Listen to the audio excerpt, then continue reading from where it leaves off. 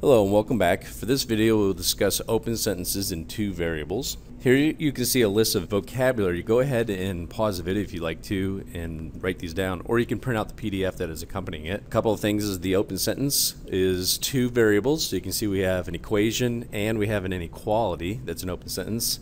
The solution is a variable pair, usually using the letters x and y. So if we have x is equal to 3 and y equals to 6, that would cause this statement or that sentence to be true. So that's only one solution. Ordered pair is the name given to that x and y combination, xy. So the above solution where we had x is 3 and y is 6, the solution could be listed or stated as 3, 6 or 3, 6 as the ordered pair. A solution set is the set of all ordered pairs, not just one. So up here we had 3, 6 for that solution, but that was just one. So the solution set would consider all the ordered pairs. That makes the statement true. When we say solve, we're talking about finding the solution set, and quite often what we're going to find out real soon is that ends up being a graph or a line. The domain is the name given for all the x values. You can also call it the input or the independent variable, and the range is the name given to the y values. You can also call that the output or dependent variables. Example 1, we want to solve the equation 9x plus 2y equals 15 if the domain of x is equal to these numbers. So we're going to take these numbers here and put them in place of x. So what I'm going to do first is take this equation and rewrite it so that y is by itself. So I'm going to solve it for y. So 2y is equal to 15 minus 9x. So all I did was move my 9x over to this side. Then I'm going to divide by 2, so y is going to equal to 15 minus 9x, and the whole thing is going to be divided by 2. So all I got to do now is take each of these numbers up here, let's say the negative 1, and substitute it in place of x. So the first one will give us 15 minus 9 times negative 1 over 2, and this is going to give us a positive 9 plus 15 is 24, and 24 divided by 2 gives us an answer of 12. So I have one solution of negative 1 comma 12. We're going to do it again with the 0. 9 times 0, negative 9 times 0 is giving me 0. 15 plus 0 is 15 over 2. So I'm going to just leave it as the improper fraction of 15 over 2. We'll do it again with a 1. And that's going to give me a negative 9. So 15 minus 9 is going to give me a 6. And 6 over 2 is going to give me an output of 3. We'll do it again with a 2. So this right here is going to give me minus 18, so 15 minus 18 is a negative 3 over 2, and I'm going to leave that as an improper fraction of negative 3 halves. And this right here is going to give me a negative 27. 15 minus 27 is negative 12, and negative 12 divided by 2 is going to give me a negative 6, so another solution is 3, negative 6. So we actually have 5 solutions given the input or domain value of x. Example 2, a customer asks a bank teller for $390 in traveler's checks. Some are worth $50 and some are worth $20. We want to find all the possible number of each types of check that the customer could receive. We've got 2 types of checks, so we're going to let F stand for the number of $50 checks and T stand for the number of $20 checks. Well, we have a total up here of 390, so a total of 390 is going to equal something plus something else. That's how you get totals. Well, in place of each of these, we have the value of the $50 checks, and over here we would have the value of the $20 checks. The only problem is we don't know how many of each. So we do know that F is the number of $50 checks.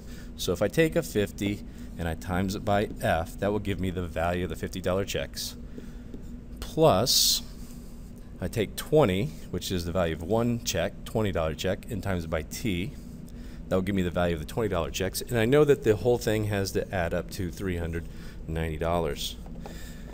First thing I'm going to do is simplify this. You'll notice that they're all divisible by 10. So we're going to reduce this into a simpler problem of 5F plus 2T is equal to 39. And I'm going to solve this for T, which means I'm going to get rid of everything except for T on the left-hand side. So 2T is going to equal 39 minus 5F from both sides. Then I'm going to divide by 2 on each side. So T is going to end up equaling 39 minus 5F all over 2. All I got to do now is create a table of values.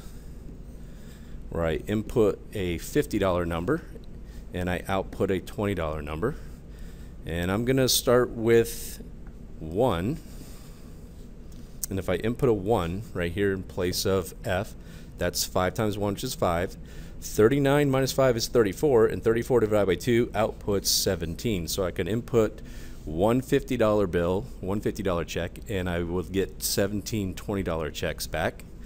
Now you'll notice that I'm dividing by 2, and so the inputs that I want to use for F should be every other number because I want the division to become even. So if I have a 1 right here, my next number up should be 2 higher, which should be a 3. So now I'm going to input a 3 there, and 3 times 5 is going to give me 15, and 39 minus 15 is going to give me 24, and 24 divided by 2 is going to give me 12. So I can have 3 $50 checks or 12 $20 checks. And I'm going to add, I added 2 here, I'm going to add 2 again just to keep it even amounts because I can't have partial checks. That will give me an input of 5. So now I'm going to input 5 here. 5 times 5 is 25. When I subtract it from 39, I get 14. 14 divided by 2 gives me 7. So 5 $50 checks, 7 20s. And I'm going to try 7, go up 7, input a 7 here. 7 times 5 is 35. When I subtract it from 39, I get 4. 4 divided by 2 leaves me with 2 $20 checks and 7 50s. Now if I were to put a 9 in there, because that would be the next one up, 9 times 5, if I put a 9 right here, 9 times 5 will give me 45. When I subtract it from 39, I end up with a negative. So this is as far as I can go. So my possible check values are listed all in the table. Example 3, find all positive 2-digit odd numbers. You got to be careful here. They're telling you it is an odd number with the property. When the digits are interchanged, the result exceeds the original number by more than 36. Keep in mind that more than means to add. So it has, the original number has to be increased by 36. Now we're going to let U stand for the units digit and T stand for the tens digit. Let's remember back to elementary school. If we have the number 36, this is the tens digit, and this is the units, or sometimes called the ones digit.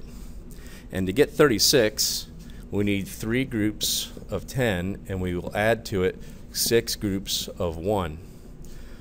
Well, since we have a times 1 here, we don't really need the 1. But over here we have a 10, so we do need the 10. And the only thing we don't know is the 3 and the 6 are what those actual values are going to be. So we're going to use the letter U for the tens, or the units digit, and the letter T for the tens digit. So the original number has tens digit times 10, whatever that value is, plus the units digit times 1, which I don't need to put a times 1 in there, and that will make the original, and the new number is going to be 36 bigger than that. It's actually going to be more than 36 bigger than that. So I've got the original on this side, and I'm going to put the new one on this side, because the new one is going to exceed the original, which means the new one is going to be greater than, not equal to, but greater than the original. But that only occurs when I interchange the digits. That means if I had a 36, my new number would be 63. So I'm interchanging the digits. So over on this side, instead of taking 10 and multiplying it by my tens digit, I'm going to multiply it by my units digit, and I'm simply going to add to it the tens digit times 1. So I'm interchanging those numbers. That's how I'd get that effect. What I'm going to do is put U by itself on this side, because I'm going to input my tens and output my units. So I'm going to bring my units digit to this side by minusing 1 unit. And I'm going to bring my tens digits to this side by minusing 1 tens. That will cross out the units on this side, the tens on this side, leaving 9 units greater than 9 tens plus 36. And of course, U's not by itself yet, so I'm going to go ahead and divide everything by 9 to simplify that. So divide by 9. And I end up with the number of units digits needs to be greater than the tens digits, however many I have, plus 4. Since it's set up this way, I'm going to create a table of values. I'm going to put my tens here and my unit possibilities on this side. So I'm going to input tens and I'm going to output units. So I'm going to start with an input of 1 because we can't have a 0 for the tens digit because that would make it not a 2-digit number anymore. So I'm going to start with a 1.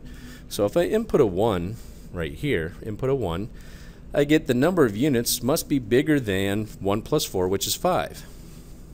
So there's a bunch of numbers that are bigger than 5. The numbers that are bigger than 5 are 6, 7, 8, and 9. Now I can't go to 10 because the ones place, or the units digit, can only have one place value. I can't put two numbers there, so I'm limited to 6, 7, 8, and 9. Now which of these numbers do I actually use? Remember, we're talking about an odd number, and it's the units digit that affects whether the number's even or odd. So I'm outputting units because that's what I calculated. These are all the possible values for u because they have to be bigger than 5 according to this first calculation. So the only two possibilities are a 7 and a 9. So my first two numbers could be 17 and 19. 1, 7, and 1, 9. Okay, let's go ahead and put a 2 in there. If I input a 2, 2 plus 4 is 6. And the only numbers that are bigger than 6 that are also odd are 7 and 9 again. 7 and 9. Put a 3 in there. 3 plus 4 is 7. So put a 3, scratch this out, put a 3 in there, 7. So I'm looking for numbers that are bigger than 7. Well, the only digit that matches that is a 9. And if I put a 4 in there, so scratch this out, put a 4 in there, I get a 4 plus 4, which is 8. So I'm looking for a number that's bigger than 8, but also odd, which is also a 9. And I cannot put a 5 in here. So I can't put a 5, and I'll show you why, because if we put a 5 right here, we get 5 plus 4, which of course is equal to 9. And I'm looking for all the u's that are greater than 9. Well, that would be creating a number like 10, 11, 12, which is a 2-digit number, and our units value can't have 2 digits. So we have to stop at 4. So our possibilities are 17, which is 1, 7, 19, 1, 9, and 1, 9.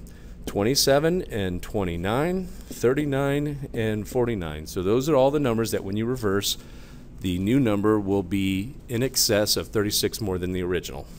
Example 4, find the value of k so that the ordered pair satisfies the solution. So if you look at our equation here, we have a k times the y. What we're saying here is what value of k, so what does k have to equal, so that this point is an actual solution of the equation. Well, we can figure that out real easy just by substituting the values in for x and y and working for k. Remember, this is the x value and this is the y value. So we're going to substitute in place of x a 2 minus k, and in place of y we're going to substitute a -1, and that's going to equal 4. And then we're going to simplify. 3 times 2 is 6. Negative k times 1 is positive k is equal to 4. And then to solve for k, we're going to subtract 6 from both sides, and k will end up having to equal -2. So the value that k has to be so that the solution can be 2, -1 is k has to equal -2. So the original problem would have looked like this, 3x minus, and then k would be -2, y plus 4, and of course minus -2. We could have actually wrote the problem as 3x plus 2y equals 4. So this is the equation that allows 2, -1 to be a solution, but only after you calculated the k value of -2.